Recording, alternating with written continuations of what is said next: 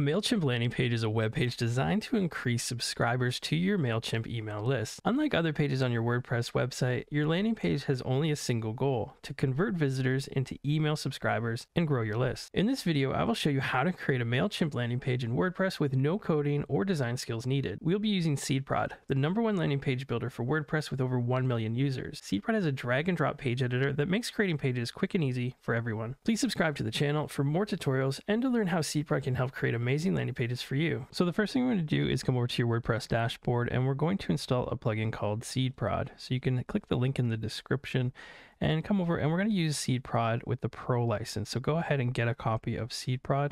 And once you've created an account, let's go ahead and log in. On the left-hand side, enter your email address and your password that you created, and click the login button. Inside the SeedProd dashboard, we're going to click on Downloads, and you're going to click the big orange button here to download SeedProd Pro. We also want the license key here in the bottom left, so you can click the icon to copy that, and we can close this tab. Next, let's go to Plugins and Add New, and go to Upload Plugin.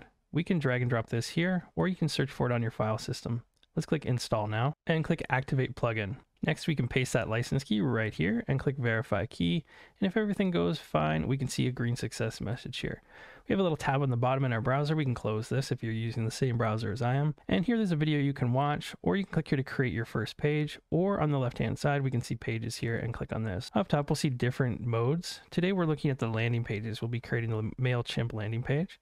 So let's go ahead and create a new landing page. And SeedProd is going to ask you to choose a new page template. So these are all of the templates, and we have them all unlocked because we are using the Pro license, and there's quite a few here to choose from. We can actually filter these by type. So webinar, lead squeeze, thank you, etc. So I'm going to click on lead squeeze. If you already know the name of the template, you can search for it here. You can hit the check mark to import this template, or you can preview it if you're not sure what it looks like. You can also see the mobile version by clicking the button here. You can choose this template or close this to come back to the page. I'm going to go ahead and select this, and it's going to ask you for a page name. So I'll just call this MailChimp, but you can call this whatever makes sense for you. And then I'm going to save and start editing the page. Here we can see the SeedProd visual page builder. So on the left-hand side, we have our blocks, and these are just elements that we can put onto our page. We have standard and advanced blocks. And all we do is we can take these and drag them onto the page. And now I have, for example, a headline here. I can delete this, and you can see all the different types here. We have video. So if we want a video, we can click here and have a video. We have buttons, we have opt-in forms, social media profiles, star ratings, and lots of different things here. Let's take a quick look at the template that we imported. So there's quite a bit going here. I want to keep this as simple as possible. So I just want to keep this upper portion of the actual design. I'm going to delete this whole section. You can see it's a section because it's purple. And these are color highlighted. So the blocks are orange. The rows here are blue, as well as the columns. So I'm going to just delete these whole sections here and blocks. And there we go. We're just left with this nice clean little page, and there's a little bit of footer text here if you wanted to put a copyright or some type of message. You could delete that as well if you wish. The whole point is to keep this quite simple and easy to understand and have people just focus on the one thing that you want them to do. In our case, we're trying to get people to sign up to our newsletter so we can get them to join in through MailChimp. So we're going to do two things here. First, we're going to modify the content, and then the second, we're going to change the actual design of it by changing the colors and maybe the fonts. So let's start with the picture here so we can update this. And we'll see when we click on a block, for example, this is a headline, this is a block, you can see that the content changes on the left-hand side here. To get back to the blocks, we can click this little blocks icon, and that'll bring us back here. So let's click on the image, and if you hover over it, you can just delete this, and you can use your own image. So if you click here, it's just the media library, and you can upload your own photo, or you can use SeedProd's built-in stock images. So you can search for an image. So if I just search for person, we can see all types of different options here. Now, probably in this case, you would use a picture of yourself. I'm going to pick this one here. And immediately this picture is a little bit too big. So we could adjust things here to make it smaller. So we have image size options here. But let's say you made a mistake and you want to go back. Well, SeedProd has an undo and redo button here. So if I click undo, we can now go back a step. I can click this image block again. Let's just delete this and go to use a stock image. Now this will pop up. I can do another search if I like, or choose one of these photos. So I'm going to click maybe this one here. I'm going to pretend that I have a newsletter, something to do with photography. Next, we want to update the content of our headline here. So you want to make a nice catchy headline. So my headline, I just changed it quick to how to work as a traveling photographer. And down here, we can change the alignment. I'm going to keep it to the left, and the font size. So I can make that smaller or bigger, whatever looks good. That's a little bit too big, I think. Right around there. That seems nice and even too with the image. The second block is a text block. So if we click here, we can change the name and we have what it says here. So this one will just change to John Doe or whatever your name is. You don't need this here. You can change that and get rid of it completely if you want. And then I'll just go ahead and update the text. So there we go. There's the text we have. And the same thing, we have a font size. We can change the size of that. So it's on 2 lines instead of 3. And then we have our email opt-in form and then our footer. So that's all the content really. We do have a little bit of text here. So if you wanted to change this to a copyright or some type of message or link somewhere. So I'm going to go ahead and add another row here. I'm just going to add a little bit more content, and I want 2 columns and I want some testimonials. So I'm going to drag one here and I'm going to drag one here. So you would just click again on the block settings here and you would update the name. You could add your testimonial that you want. And these actually have carousel settings. So each one of these can actually show multiple testimonials. I just wanted to have 2 different sections with them, just so it looked like we had more for people to see. So if you click on the name here, this will expand and you can see there, this is the quote that the person actually said. And you can upload an image, which will show right here, or you can pick a stock photo. And then their title, you can change that as well. And then I would do the same for this one.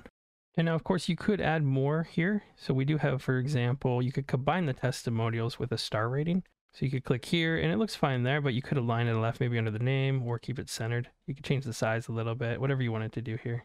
And lastly, maybe you could add your social profiles. I'm just showing you a quick example. We'll just put something in the footer here and you can click these and put in all of your different social media accounts and the types that you want.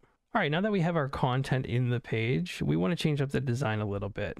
And there's 2 ways to do this. We could just click on a block and then we have advanced settings here with different colors. So the typography, we could change the font, and we have the color. So we could change the color of it here. And these are colors and fonts on the local level, but we also have global settings down in the bottom left here. So we have fonts, colors, background, and some custom CSS if you want to put your own code in here. So to start with the fonts, we can change the header fonts and the body. So if I pick a random header, you can see how that header will update, and a random body, pick one and you can see how that changes. Now, if you're not great at picking and combining fonts, we have font themes where these are combinations that are already preset, and you can just find that one that looks good and click on it. And this will update the page with all the different fonts. And then you could come in and tweak them if you wish. You could click the block settings, go under advanced, and then change the different settings here. Maybe you want that a little bit more bold or the font a little bit bigger.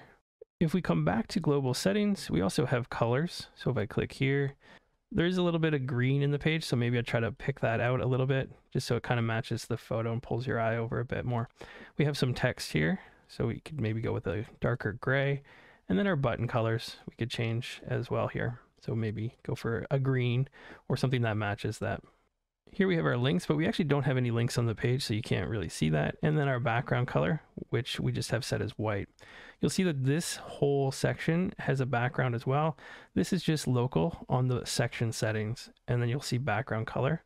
So you can click this and change this if you wanted it to be a little bit different. So here's some colors that we used, and then maybe we could go like a lighter green, just so it kind of matches everything there. Now again, if you're not great at picking colors, you can come back and we have color palettes here, just like the fonts. We have combinations, and we could click, for example, we were going with green, so maybe we could click this one. You can see how that updated the page. So that looks good. Now you can come in and fine tune that. So the background color is a little bit of a green. I'm going to take that and just put it back to white. And there we go. I think that looks great. We also have a background section for the global settings, and this is more advanced. So you could add, for example, a video background or a background slideshow, and that's for your whole page here. You could put a background image, background color, or a gradient. I'm just going to leave it how it is, and we're going to pull in that color just from our color settings here. And one more thing, you'll see templates under here on some blocks, not all of them, but some of them. And the forum, for example, has a template section.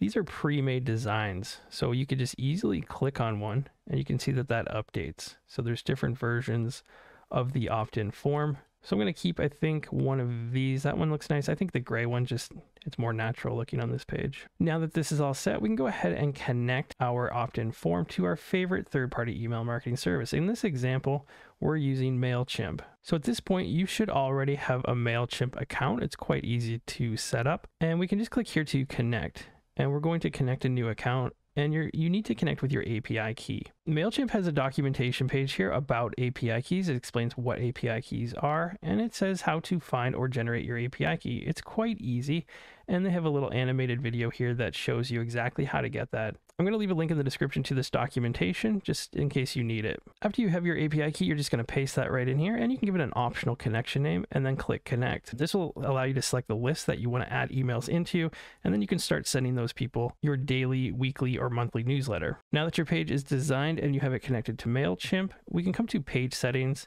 And here you can change your page title, your page URL. You can change the page status to draft or publish. I like to publish my page up here instead. And we have a SeedProd link that we can show at the footer of the page that says powered by SeedProd. And if you like, you can join our affiliate program and get a 20% commission. Just put your link in here and you'll get a cut of any of the sales you produce. There's also an isolation mode that you can enable, and this will prevent conflicts with your theme or other plugins. Under the SEO section, we highly recommend that you use All-in-One SEO, the #1 WordPress SEO plugin, and analytics, same thing with Monster Insights, fantastic plugin. If you need to paste anything into the header, body, or footer scripts, you can do that under the scripts section. And here you can actually use a custom domain if you want. Right now our page looks like this. If you want, you could actually link this or map this URL to your own custom domain.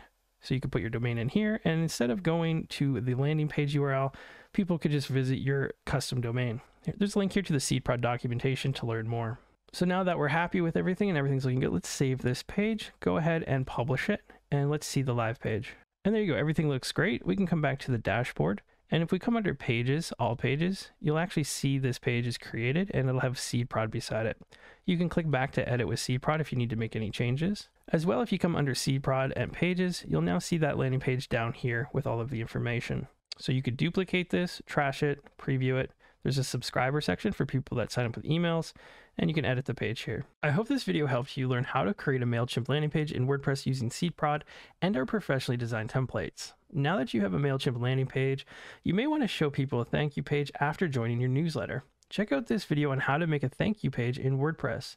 It'll walk you through step-by-step how to use SeedProd to create great looking thank you pages. This will allow you to show users a second page with additional offers. Thanks for watching, and I'll see you in the next one.